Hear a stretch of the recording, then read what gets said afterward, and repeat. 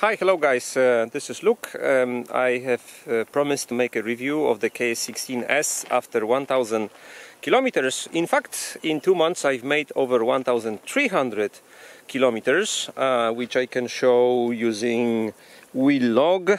Have a look. This is only 2 months which I have the wheel. It is nicely connected and also reflected on the watch. You can see the speed and the total distance is, as you can see, 1306 kilometers as of today. What I can say about the wheel, I still confirm that I believe that this is the much better than KS16 model. It's more stable, it offers higher speed, it is less noisy. Also, it is as it has a thicker axis, it offers better stability when you jump and when you go down from like curbs or such things. What else? What is nice? It has better ability to cope with overcharging, especially when you go down on the longer slopes. Even if the wheel is fully charged, it has, because it has this slightly different setup of the batteries, it offers better handling of such situations. It does not get overcharged so quickly. It's quieter than the regular KS16. Range is through about 60-70 kilometers from one charge. It's more than enough for the daily use. Usually you are getting tired earlier than you consume all the power from the wheel. So I think it's the best wheel on the market right now. I have recently compared this to Gotway ACM 1600 watt-hours, and Gotway is simply too heavy and it has no integrated handle, so it is not so easy to carry on. Speed, maybe it's slightly quicker, but does not offer any really higher acceleration. Braking is about the same. And what is the problem with Gotway? That it is 84-volt version, which usually is not so ideal situation right now because of some problems that Gotway has with the quality.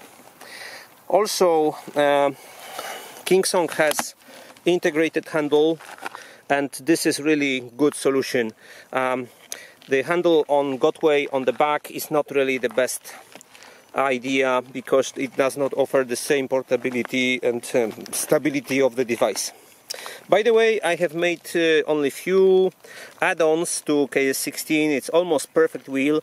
As you knew from my previous movies, I made the magnetic pedals, which you simply kick, fold and unfold. It's pretty easy. So, and this is pretty simple modification. I've made some materials so easy to make.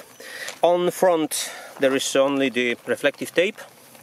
On the sides it's a rubber cushion, very basic. And on the back, 2 modifications. One is the reflective tape, which is like obvious, and I have made custom LED lights. This is because original LED light on KingSong is slightly weak in my opinion. It's maybe not so much necessary, but I like to be visible, slightly too much visible than not enough visible. So this is my opinion, and so setup is like this. Except for that, no changes, no modifications needed. Perfect wheel. As I said, very good stability, very good ride, true range, thicker axis, so it handles better the curbs or jumps. Also, it handles better the longer rides uphill. Runs uphill very smooth, no issues, easy, no problems at all. Also, when you go downhill, it handles longer slopes very well.